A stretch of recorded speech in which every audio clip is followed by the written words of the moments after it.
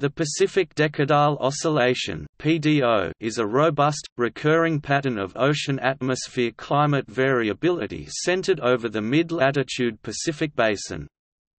The PDO is detected as warm or cool surface waters in the Pacific Ocean, north of 20 degrees north.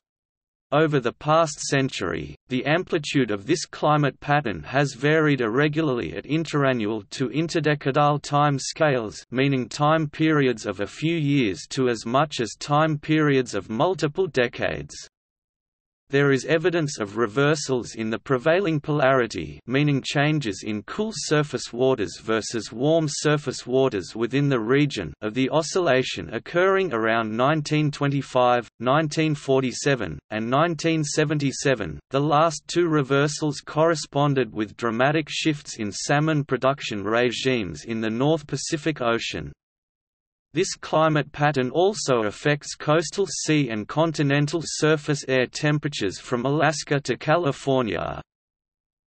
During a warm or positive phase, the West Pacific becomes cooler and part of the Eastern Ocean warms. During a cool or negative phase, the opposite pattern occurs.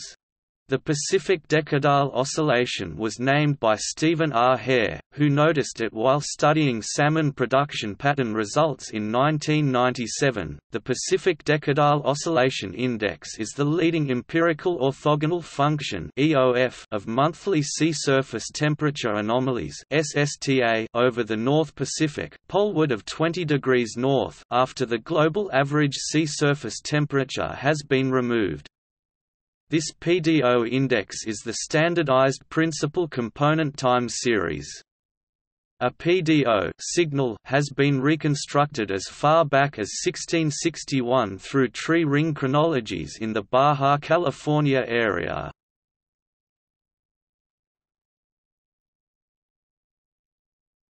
Topic: Mechanisms. Several studies have indicated that the PDO index can be reconstructed as the superimposition of tropical forcing and extratropical processes. Thus, unlike ENSO El Niño Southern Oscillation, the PDO is not a single physical mode of ocean variability, but rather the sum of several processes with different dynamic origins. At interannual time scales, the PDO index is reconstructed as the sum of random and ENSO-induced variability in the Aleutian Low, whereas on decadal timescales ENSO teleconnections, stochastic atmospheric forcing and changes in the North Pacific oceanic gyre circulation contribute approximately equally. Additionally, sea surface temperature anomalies have some winter-to-winter persistence due to the reemergence mechanism. ENSO teleconnections, the atmospheric bridge. ENSO can influence the global circulation pattern thousands of kilometers away from the equatorial Pacific through the atmospheric bridge. During El Niño events, deep convection and heat transfer to the troposphere is enhanced over the anomalously warm sea surface temperature. This ENSO-related tropical forcing generates Rossby waves that propagate poleward and eastward and are subsequently refracted back from the pole to the tropics. The planetary waves form at preferred locations both in the North and South Pacific Ocean, and the teleconnection pattern is established within 2 to 6 weeks. ENSO-driven patterns modify surface temperature, humidity, wind, and the distribution of clouds over the North Pacific that alter surface heat, momentum, and freshwater fluxes and thus induce sea surface temperature, salinity, and mixed layer depth (MLD) anomalies. The atmospheric bridge is more effective during boreal winter when the deepened Aleutian Low results in stronger and cold northwesterly winds over the central Pacific and warm, humid southerly winds along the North American west coast. The associated changes in the surface heat fluxes and to a lesser extent Ekman transport creates negative sea surface temperature anomalies and a deepened MLD in the central Pacific and warm the ocean from the Hawaii to the Bering Sea. SST reemergence. Mid-latitude SST anomaly patterns tend to recur from one winter to the next but not during the intervening summer. This process occurs because of the strong mixed-layer seasonal cycle.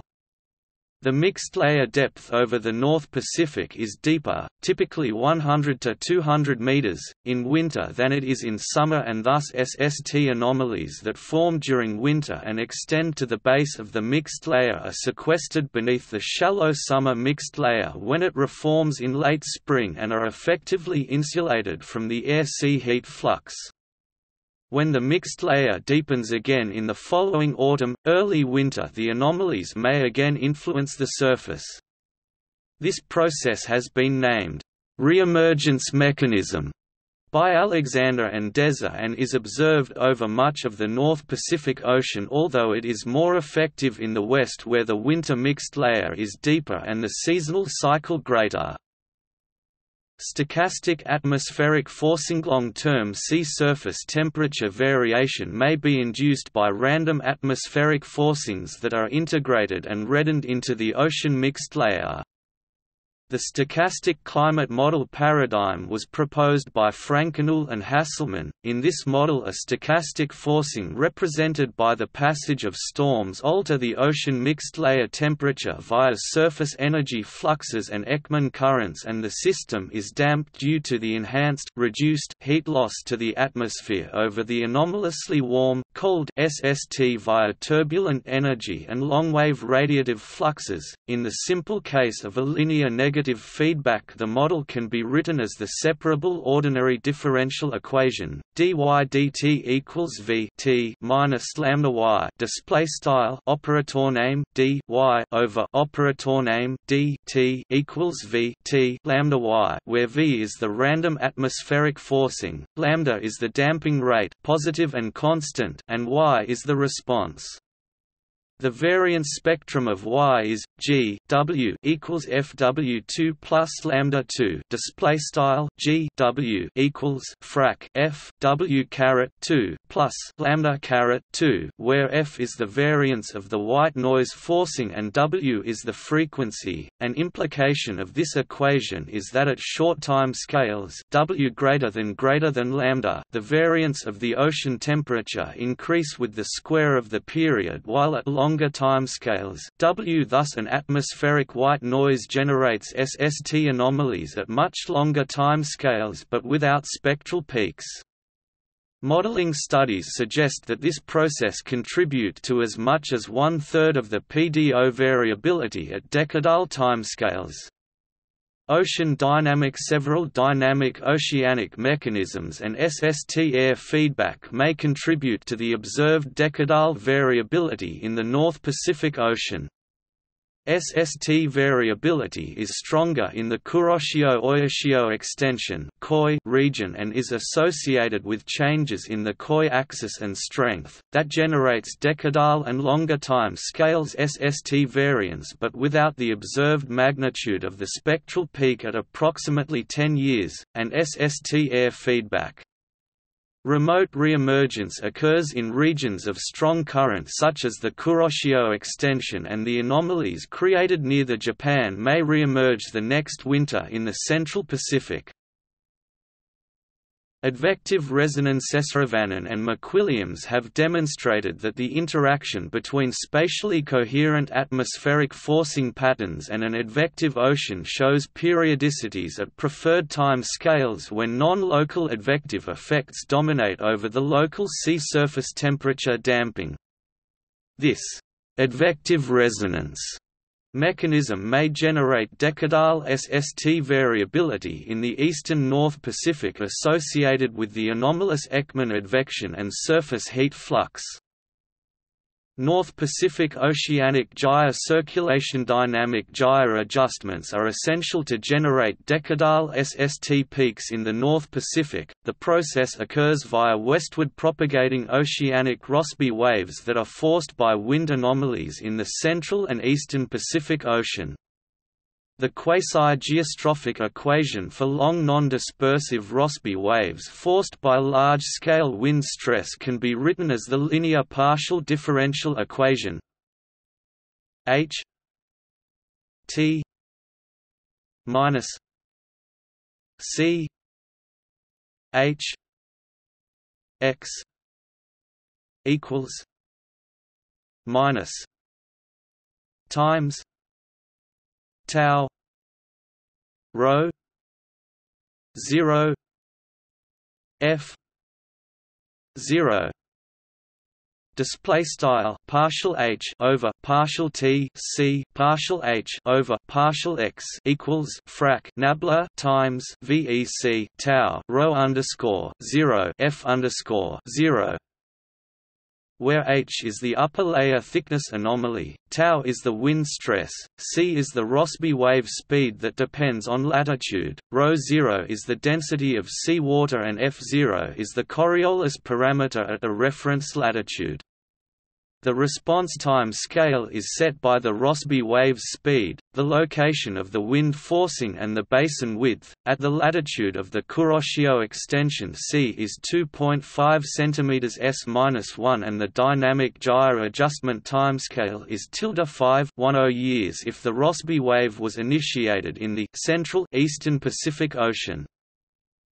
If the wind-white forcing is zonally uniform, it should generate a red spectrum in which H variance increases with the period and reaches a constant amplitude at lower frequencies without decadal and interdecadal peaks. However, low frequencies atmospheric circulation tends to be dominated by fixed spatial patterns so that wind forcing is not zonally uniform. If the wind forcing is zonally sinusoidal, then decadal peaks occurs due to resonance of the forced basin scale Rossby waves.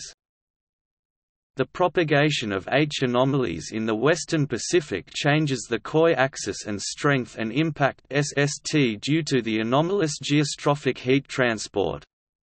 Recent studies suggest that Rossby waves excited by the Aleutian low propagate the PDO signal from the North Pacific to the Koi through changes in the Koi axis, while Rossby waves associated with the NPO propagate the North Pacific gyre oscillation signal through changes in the Koi strength.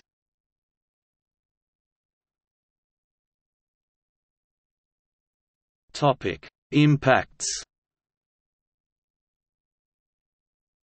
Temperature and precipitation.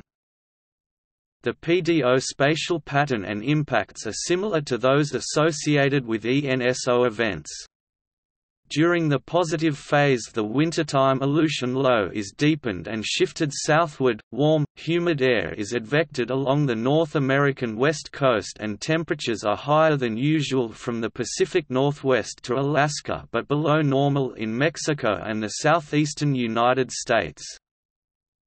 Winter precipitation is higher than usual in the Alaska Coast Range, Mexico and the southwestern United States but reduced over Canada, eastern Siberia and Australia.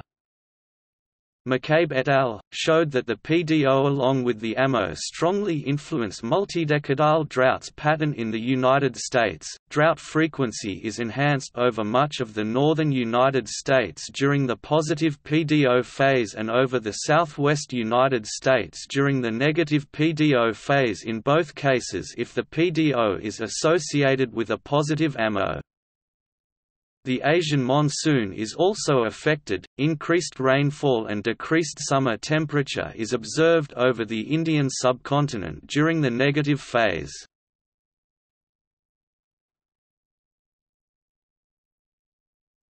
Topic: Reconstructions and regime shifts. The PDO index has been reconstructed using tree rings and other hydrologically sensitive proxies from West North America and Asia. McDonald and Case reconstructed the PDO back to 993 using tree rings from California and Alberta. The index shows a 50 to 70-year periodicity but is a strong mode of variability only after 1800, a persistent negative phase occurring during medieval times 993–1300, which is consistent with La Nina conditions reconstructed in the tropical Pacific and multi-century droughts in the southwest United States. Several regime shifts are apparent both in the reconstructions and instrumental data. During the 20th century, regime shifts associated with concurrent changes in SST, SLP, land precipitation and ocean cloud cover occurred in 1924–1925, 1945–1946, and 1976–1977. 1750, PDO displays an unusually strong oscillation. 1924–1925, PDO changed to a «warm» phase. 1945–1946, the PDO changed to a «cool» phase. The pattern of this regime shift is similar to the 1970s episode with maximum amplitude in the subarctic and subtropical front but with a greater signature near the Japan, while the 1970s shift was stronger near the American West Coast. 1976–1977, PDO changed to a «warm» phase. 1988–1989, a weakening of the Aleutian low with associated SST changes was observed. In contrast to others' regime shifts, this change appears to be related to concurrent extratropical oscillation in the North Pacific and North Atlantic rather than tropical processes. 1997–1998, several changes in sea surface temperature and marine ecosystem occurred in the North Pacific after 1997–1998, in contrast to prevailing anomalies observed after the 1970s shift.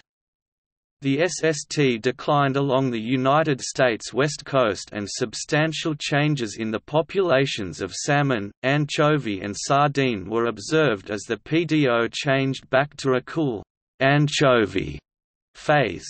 However, the spatial pattern of the SST change was different, with a meridional SST seesaw in the central and western Pacific that resembled a strong shift in the North Pacific gyre oscillation rather than the PDO structure. This pattern dominated much of the North Pacific SST variability after 1989. The 2014 flip from the cool PDO phase to the warm phase, which vaguely resembles a long and drawn-out El Niño event, contributed to record-breaking surface temperatures across the planet in 2014.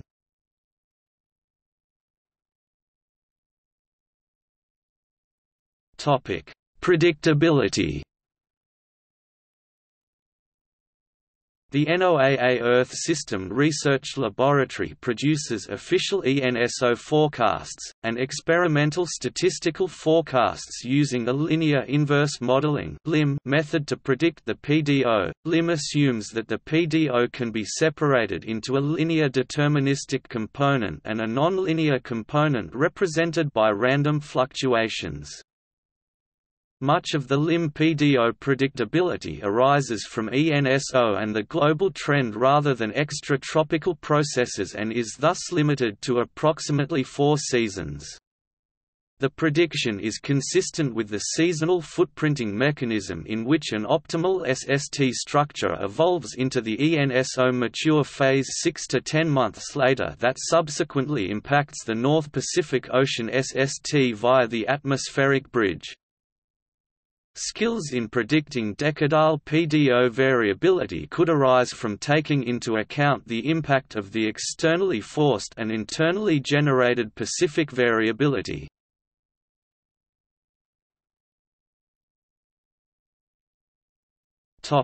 Related patterns. The interdecadal Pacific Oscillation (IPO) is a similar but less localized phenomenon. It covers the southern hemisphere as well, 50 degrees south to 50 degrees north. ENSO tends to lead PDO cycling. Shifts in the IPO change the location and strength of ENSO activity.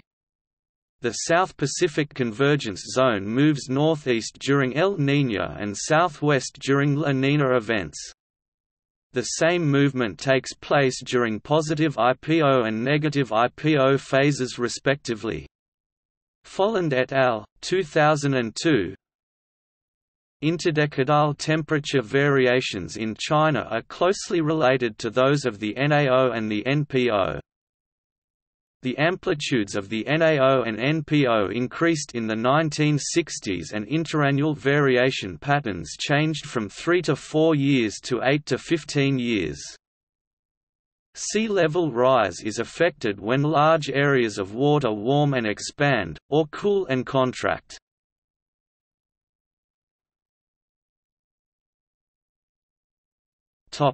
See also: California current, Hadley cell, ocean heat content, Pacific North American teleconnection pattern, North Atlantic oscillation, Atlantic multidecadal oscillation (AMO).